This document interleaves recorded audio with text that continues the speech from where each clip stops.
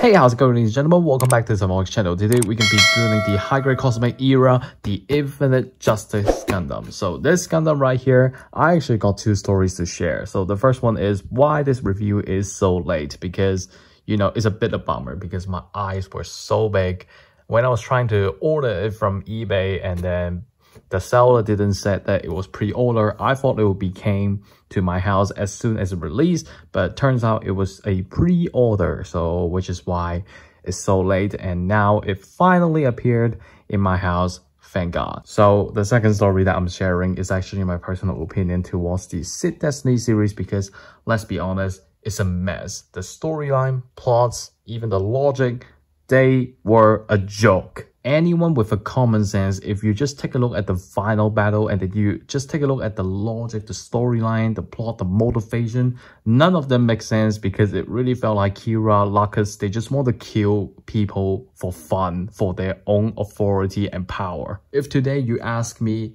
Kira and Lacus, were they the good guys? I would definitely tell you no, they were terrible. Throughout the whole final battle or any kind of speech, they don't provide us a reason why they want to kill Durando. And then Athrun just joined like midways and be like, cool, I will follow you around and just killing everybody, and then we can take the whole council. So I'm gonna make a very biased and personal comment right here. I don't like anybody from that Gundam Seed Destiny series. The only characters that I liked is actually Gilbert Durando and Shinasuke, because I believe that Shinasuke is a victim and he is not a bad guy actually. So anyway, maybe in the future I will open up a separate video and then just talking about a whole Seed Destiny. But today we're gonna focus back on the gunplay itself first. So right now you can see that it's a very famous pose. Anybody that watched the Seed Destiny final battle, you recognize this pose instantly. It's the Infinite Justice kicking Destiny in the leg. I think it's in the leg in the anime, but on the box art is on the arm, so it's a little bit off, but okay. So personally, I have hard feelings towards this box art right here, but it looks really cool for the drawing, but for the story behind it, I actually pretty hate this box art. So let's just take a look at the side of the box right here. We can see the standing position, the actions, gimmicks, the explanation of the weapons as well. All the explanation is on here. You can just pause it here and then read it if you feel like it. Let's turn it to the other side. Right here, we can see the description of the Infinite Justice Gundam. So I'm not bothering to read that. If you're interested, you can just read it. So anyway, let me just get everything out of the box. All right, let's take a look at the instruction manual first. So first, we got the details, the standing position. Turn it to the back right here, we can see the development history, weapons, color guide. And then let's flip it into the inside. And here we go. We got the parts.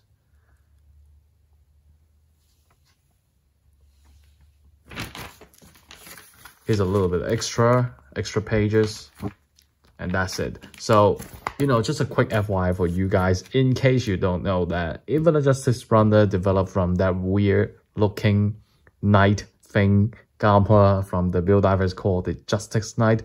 But actually, how many of you know that actually before Seed Destiny came out, the directors or whoever was planning the name of the Infinite Justice Gundam. Infinite Justice Gundam back in the days is actually not called Infinite Justice Gundam, it's called Knight Justice Gundam.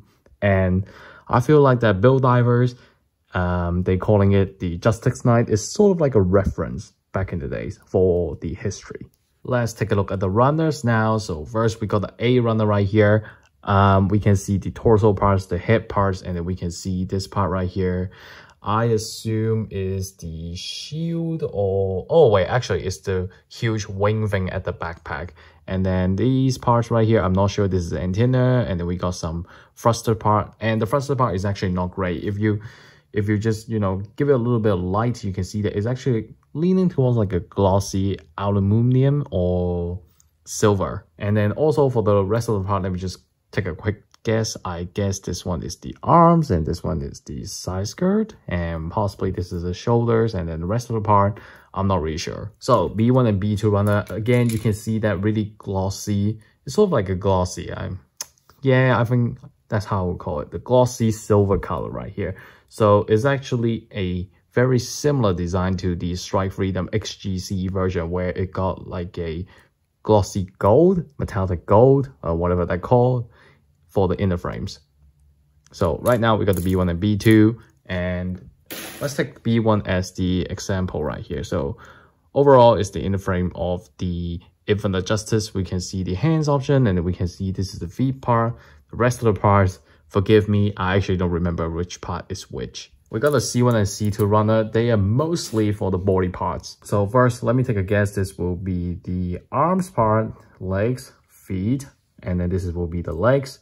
And then we got the waist armor right here. And then we also got the waist armor. We got the side skirt. Oh wait, actually this might be the arms part. And feet. And the rest of it is very hard for me to guess. So we got a D1 and D2 runner. So D1 is black, and then the D2 runner is gray. So D1 runner right here, this will be the torso and part of the thruster, I assume. And then for the D2 runner is the inner frame of the Infinite Justice. We got like E1 and E2 runner. They were pretty much the same, so I'll just take one. So E1 runner right here, we can see the shield, we can see rival, and then the rest of it, forgive me, I actually don't know which part is which. This might be the head. Might. Wait, actually, no, this might not be the head. Wait, this is not the head part, what I'm talking about. We got the F1 and F2 runner right here. We got the rival base right here. And then we also have, I assume this is the backpack part. And then the rest of it is just some joint parts that for me is very hard to guess. We got the G runner right here. So mostly the parts is for the backpack, the Phantom 01. We got the H2 runner, which is the beam shield. The H1 runners for the beam effect parts. We also got a wire and also some stickers, very limiting stickers. So the color separation is going to be very good, I assume. So anyway, let's just stop talking and then let me go to the review first. Hey guys, welcome back to the review of the Infinite Justice Gundam. So this is the finishing of it. I do want to say that although this is listed as HGCE, but this one right here really gave me the feeling of a mini RG. Before I was recording, I was playing with the articulation, I was playing with the overall gunpla, those scale, color separation, gimmicks, it really gave me a feeling of RG. Like if you just take a look at this Infinite Justice right here, although it's a XG, but it got a standard as ARG, is really nice, it's amazing. I will just say at the beginning of the video, even though you're just like myself, you don't like Sid Destiny, you don't like the pilot, but speaking of the goblet itself, I think this is a must buy. And if you're someone that had the 2005 Infinite Justice, you would definitely see a huge upgrade. And luckily, I actually had it in my shelf, so I already took it out, and I definitely will do a comparison in this review. So if you ask me, is there any part that I need to repaint? Yes, the handle of the beam saber and also some small layer inside the thruster, you do need a little bit of green, and for the handles, you need a little bit of pink and purple, but that's fine. If you're someone as lazy as myself, I think you can buy this as well because you basically don't have to repaint anything, and Bandai already gave you every color that you need. Quit chatting, let me introduce to you the new Infinite Justice. Before we go into the articulation part, I just like to do a quick comparison part. So right now, at the left side right here, you got the newest, most updated Infinite Justice. At the right side right here, we got the 2005 old Infinite Justice. So first, for the scales, you can see an obvious changes because the newest version is taller and then the old version is too short in my opinion. I actually don't like the old scale. And for the colors, you can see that the Infinite Justice at the left side right here is kind of like using the color in the anime, and at the right side right here, the color is really too off in my opinion. It doesn't look like the anime color. And you can see that the newest version of the Infinite Justice, it got way more color overall on the body, and at the right side right here, it's like a really plain color. It's just like a couple colors snapping together. It don't really have that layer of color. When you take a look at the backpack right here, the newest Infinite Justice, every part, every color is part separation. It's absolutely beautiful. And on the right side right here, you can see a lot of stickers on the backpack right here, and it actually requires you for a lot of recoloring as well if you want to look better. So for the newest version right here, definitely looks the best. For the right side right here is is really outdated. I'm not even bothered to go through the color variants and also the articulation different because let's be honest, there's a 15 years gap between them. So what do you expect? As usual, we're gonna start with the head. So for the head, every color that you see right now is going to be by part separation. For the stickers, as usual, it's going to be the eyes, it's going to be the cameras, and also the sensors. So let's take a look at the articulation right here. So first, lift up, lift down, it's really good. And then moving 360 is really free as well. So for the head articulation, there's no interruption. For the chest, we got extra articulation, and every color that you see on the chest right now is by part separation, except this black part right here. This black part right here is stickers. So for the articulation, those are moving back and front is a really nice angle. Moving front and back is a really nice angle. And we can also move around 360 with no interruption as well. So the movement is actually really nice. And then we can also move side to side as well. So you can pose with it actually really freely. So take a look at the arms and shoulders. Unfortunately, this time for the Infinite Justice, we don't have any option hands. So you're just going to need to stick with these kind of normal XG hands that they provided. So first, for the shoulders, you can move 360.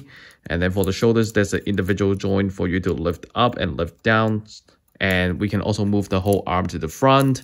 And then for the bending though, it's absolutely nice, touching the shoulders. And then for the whole arm, you can rotate around as well. And also the whole arm can lift up straight 90 degrees, really nice. And these kind of holes right here is for you to plug in the shield. But unfortunately, both sides, they got the holes. So it might kind of affect the visual appearance. So if you really hate this kind of hole, without purposes, then you can just fill it up with like some putty or something like that. So let's take a look at the waist armor right here. For the front skirt, each one of them can move separately, just like this. And for the side skirt right here, we can lift up and then we can also move to the back as well. I'll explain to you why this skirt armor can move to the back because, you know, it's kind of like don't interrupt the legs movement. I will show you later. And for the back skirt right here, finally, we can lift up the back skirt. So the back skirt is no longer affecting the overall articulation. But for the side skirt right here, you can see some beam sabers. And actually, this beam saber is the part that I have a little bit of comment about it. So first, this beam saber at first is really easy to fall out because oftentimes when you're trying to play with the side skirt or the legs, these kind of storage, the storage of the beam sabers will always pop out. And to use the beam saber is pretty simple. You can just take off the armor and then just use it and then stick onto the beam saber effect parts. If you want to use the combined version, you just don't combine both of them simply. You got another piece for you to play with it. And also, as I just mentioned, the beam saber handle, you need to repaint it to purple or pink. Well, actually purple and pink. It's finally the time for us to take a look at the legs articulation. So first, kicking to the front is pretty nice, 90 degrees. And then kicking to the back is also 90 degrees, so which is really nice. Kicking to the side is 90 degrees, but we can further extend the articulation. I'll show you how to do it. So first you move out the side skirt and then we just simply adjust the part even more. And then you can just clip it back in and then we can kick even higher. So the maximum side kicking is about like 120 degrees, I would say. You can see that the Infinite Justice actually kicked really high. So this joint is specifically designed for you to recreate the kicking scene where it kicked the Destiny. For the bending though, is really nice. It's like a perfect U shape. And then for the feet down here, we can bend it at the tip. And then we can also move front to back overall. We can move a little bit of side to side. This black piece of armor right here got a little bit of movement as well. Turn it to the back right here. At the back of the feet right here, we got the thruster. And we can also move a little bit of it as well. For the famous kicking scene, of course, Bandai provide us the beam effect parts for you to recreate that kicking scene. So I'm going to show you how to put on the beam saber. I mean, the beam effect parts. So first, you plug in the part on the feet first, and then you move down the feet, and then you plug it in to the legs part. So this will be how you create the kicking beam effects. How about I just took off the backpack individually and then just explain to you, because you know, let's be honest, if I just put it onto the Gunpla, it's very hard for me to introduce like those small gimmicks and small articulations. So first, let's take a look at the Phantom 01 backpack right here. Every color on this backpack is by part separation, as I just mentioned, and there's actually a lot of articulation and gimmicks as well. So first, let's take a look at the beam cannons right here. So the beam cannons can move 180, and then it can also move a little bit side to side as well. The head of the Phantom 01 can also flip out, and then it can retract back as well. But on my Gunpla, the Phantom 01 for some reason appeared to be a little bit loose. So, you know, for myself, it kind of felt a little bit annoying, but that's fine. And for the backpack itself, it can move a little bit side to side as well, you know, up and front. And then you can extend the wings as well, like this. And on the wings, you can put on a beam effect part as well. So just simply put it in like this.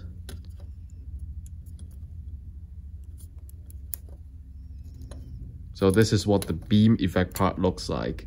Let's take a look under the Phantom 01. So first we got a little bit of movement at the backpack position right here. And then we can also flip out two handles as well.